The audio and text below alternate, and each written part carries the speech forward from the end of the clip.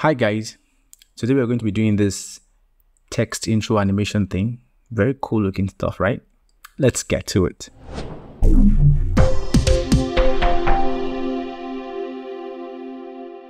On effects, on the toolbox effects, drag Fusion comp to the timeline. Let's increase the size of this. Control D on the keyboard. Double click on 05, type 10 and change. Right click on it, open it in Fusion page. Okay. Now there are two things I want to bring in here first. I go to media pool. There are two images I have here. This is a wallpaper. This I got it from Pixabay. Here it is. Then there's this logo for Davinci Resolve. This I made using that tutorial that I shared earlier about converting PNG to 3D. Link to that video in the description. For this tutorial, you will need to install Reactor and within Reactor, install Krokodove to get this tutorial going. Instructions on how to install Reactor also is in the same link for converting PNG to 3D. Towards the last part of the video, I discussed on how to install Reactor. This, I'm going to rename this to logo. And this, I'm just going to label it back. Okay. Now the size of this, if I move down here, you see the size here is 1920 by 1440. It should be 1920 by 1080 because I'm on an HD project. So I'm going to go here, shift space bar, type resize. That's it, and add. And I'll drag this to this viewer. It resizes the image and scales it down to 1920 by 1080. Okay. Now let's start this. Bring in a text node. Let's type resolve here. Let's change this text to, there's a particular nice text font I have here called Unsteady Oversteer. There. I dragged it to the left viewer. You see the font here. Let's close this media pool. Let's click on here, fit. So we see here. Let's resize this font to 0.15. Okay. Now let's bring that here. And let's bring in three nodes from Krokodove. Shift spacebar sTrace create. Add. Shift spacebar sWrite on. Add. Shift spacebar sRender. Make sure it is this that you add, not this sRender. Add. Okay, bring that here. Connect this to that. And we drag this to the right viewer. So we have this. See this red thing in the middle? We want to get rid of it. So we go to sTrace create. Click on the shading tab. Untick brush enabled. That red thing disappears, but the thickness of this outline is too high. So I go to pen thickness. I reduce that to 0.2, and that's just fine. And then we go here, go to sWrite on, go to frame 20. We keyframe this. There we go to 100, frame 100. Keyframe that. Let's go to the first keyframe and drag this down. So we have, this is what we have going. Something like that. Cool. But I don't want it to be on a global scale. I want it to be element scale. So for each of the text, it's going to do the write on. So I'm going to click on here and play it again. And then you see this sweet looking thing. Simple. Very simply done. Let's go to spline. Select that. Zone to fit. Select all the keyframes. Smoothen it out. Press T on the keyboard. Increase ease into 80. Something around 80 is fine. Close it. And then we're done with that. Let's make 3 other copies of this. So I right click on this, copy. I click on here, I paste. I click on here, I paste. I click on here, I paste. Okay. So let's move this here. Let's move this here. And let's move this here. Let's connect text to the second one. we go to sTrace create. I want to create that dot in front of it that follows that movement. We go to sTrace create, we go to shading. Now the thickness of the pen, I'm going to increase that to 0.75. And I'm going to go to write on, go to the last keyframe here, and this particular one here, this particular value for this one, I'm going to say 999, enter. If I go to spline, just want to be sure the curve is all right. Zoom to fit, so we see both of them on the same line. Good. Let's close spline editor.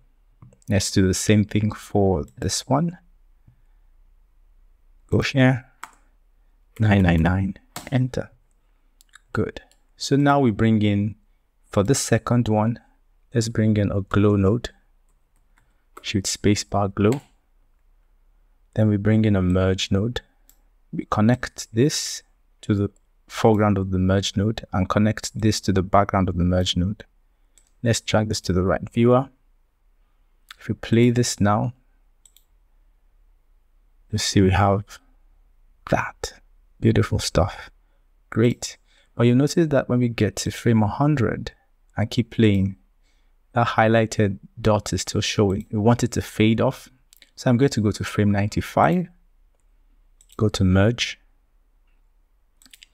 create a keyframe, go to frame 105,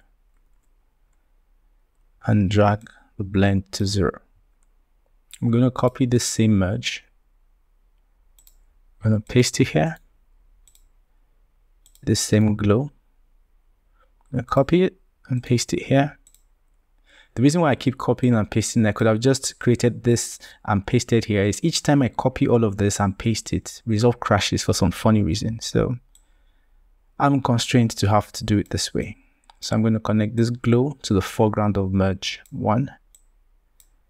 And now we bring this Resolve logo here and connect that to connect this here, connect this here. So now what we do is we bring in a let's first bring in a merge node and connect both of them together. Sorry, there, and drag that to the viewer. You see the Resolve logo is on top of Resolve. And then if we drag this Resolve logo to the side, to the left viewer, you see the rendering is not so good. So I'm going to go to sTrace create for the Resolve logo. I'm going to drag this threshold down till it covers the logo correctly. Something like this. So we have 0.37. So I'm going to go to this too and set this to 0.37. Good. So now we have that Resolve logo. So we want to move this Resolve logo to this edge here. So I'm going to bring in a transform node between here. Drag this transform node in between here, drop it like that. Let's do this, drag that up. So I'm going to move the Resolve logo down here, something like that. Okay. Now I want to give this a certain color. So I'm going to go to sTrace create and change the color of this to something bluish, or not quite blue, something like that. Then I'm going to go to this too. I'm going to change this color to the same color I did just now, something like that. And for this logo color, I want to make it reddish hue. So I'm going to go here and pick something like this and just copy this. Okay, and click on here, shading, and paste the same value for the second sTrace create. Okay, so we have this. Now let's bring this background I have here, bring that down here.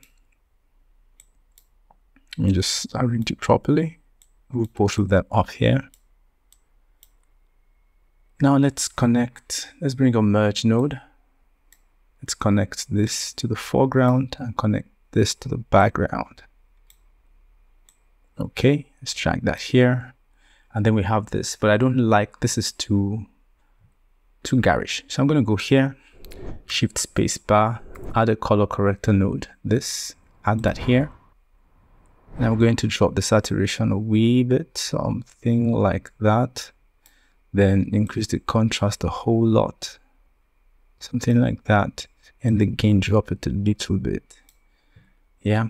And then for the whole thing, I want the whole thing to glow a little. So I'm going to go here, pull this forward a bit, then click on here. I'm going to put Shift space bar, soft glow. So we have that. I'm not even going to adjust anything here. It's just nice, subtle, soft glow. All I can do is increase the glow size a little bit. That's all. Something a little bit. Okay. So there it is, guys. Now I want to change this. I want this to eventually fade into the actual logo that I have originally. So I'm going to copy this logo. Copy this. Let's paste this here. And copy it. I don't think it pasted. Copy it. Copy this. Paste. Get down to this transform I have here. I'm going to copy it too and paste it here. So I have the same position here. I connect this to that and now connect this to this. So when we view this, you see the logo here. So what I'll do is I'll go here and at around this point, I want this to be 0. Click on here. Then I want it to now change to the full logo in 10 frames. So if we now go here and connect this to media out, drag media out here, make this a single viewer, play this out.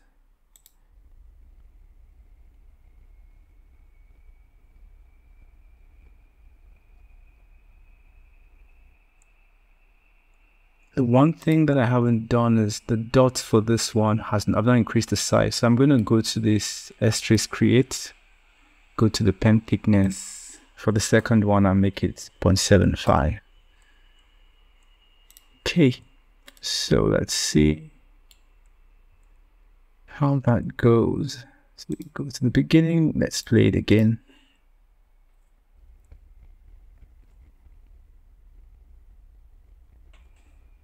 And one other thing that I want to, okay, it's fine. Let's keep going. This here is just a little glitch I could eliminate, but let's just move on. And then we have this going.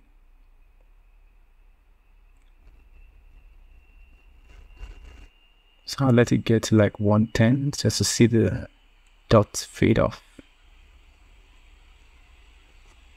And this convert to the actual logo.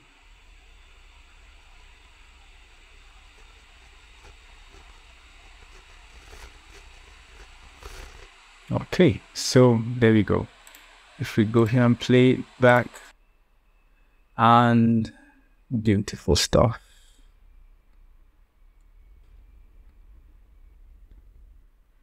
So guys, that's it. That's basically it, guys. Hope you enjoyed this one. Hope you learned one or two things. Very easy to do, straightforward stuff. See you on the next one, guys. Cheers.